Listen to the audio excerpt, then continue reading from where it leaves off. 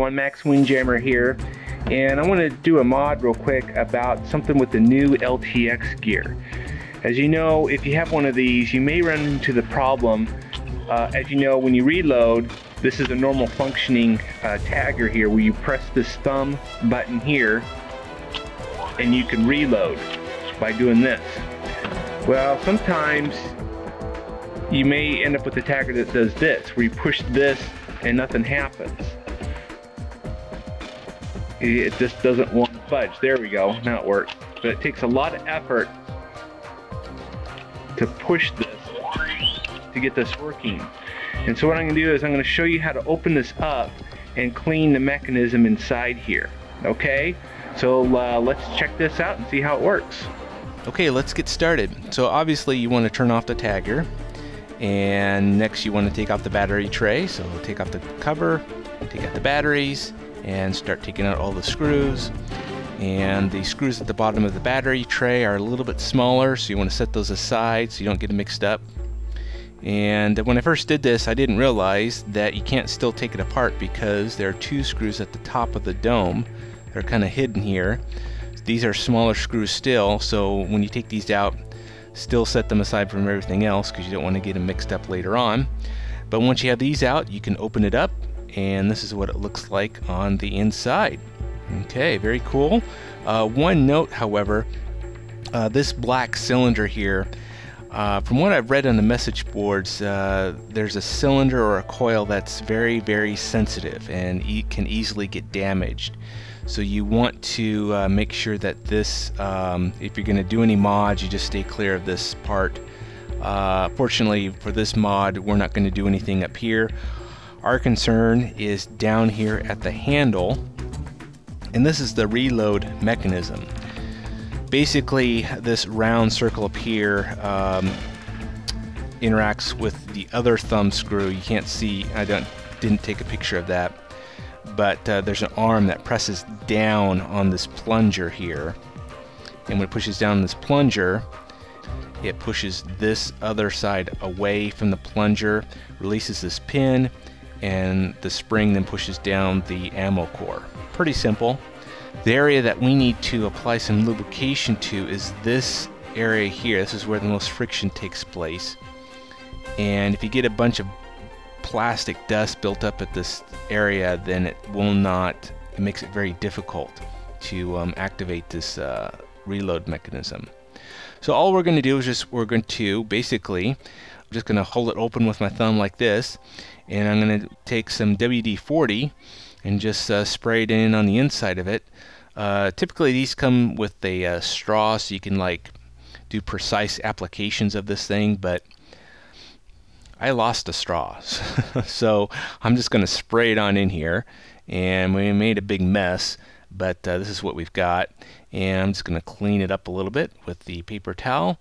And just another note here, after I did this mod, I found that the ammo core had a hard time locking into the handle. Once you press the ammo core back up into the handle, it seemed to be hard to stay locked into place. And the solution to that I found was that I had too much WD-40 still in here, so I cleaned up all the WD-40 on all the moving parts, especially the locking mechanism that keeps the ammo core in place inside the tagger. So if you do spray, if you make sure you have a straw so you can apply just a very small tiny amount inside the tagger at the right part. Me just spraying wildly here into the tagger here was a bad idea. So if you do that, make sure you clean it all up, and once you do so, your tagger should be working normally. Also, one note here, there's been talk on the message boards that perhaps WD-40 may not be the best choice. It may not interact well with the plastic in the gun.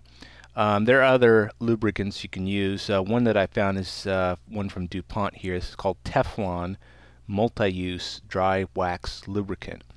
And this seems to be a good alternative. I found this at Lowe's for about $4. And you can see on the back here it says will not attract grit or grime, and features a patented self-cleaning technology that sheds dirt so parts can stay clean, work better, and last longer, prevents rust, eliminates squeaking and binding on metal, plastic and wood. So looks like this will exactly do the trick that we need. This stuff kind of goes on wet but eventually dries, so you want to use this sparingly. And there we go. We're going to put the top back on, and before we screw everything back up again, let's just try it again real quick just to see if the thumb release works a little bit better.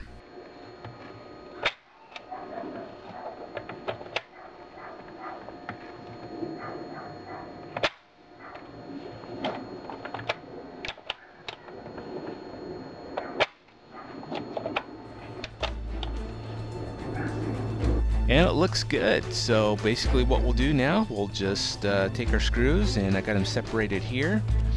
These on the left here are the main body screws. The ones over here are the screws for the bottom battery tray, and the smallest ones yet go at the top for the dome. And I'm going to put the dome ones in first. They're the real tiny ones. And then we put the screws at the bottom for the battery tray, and then we put everything else in for the rest of the body. And so now let's test it.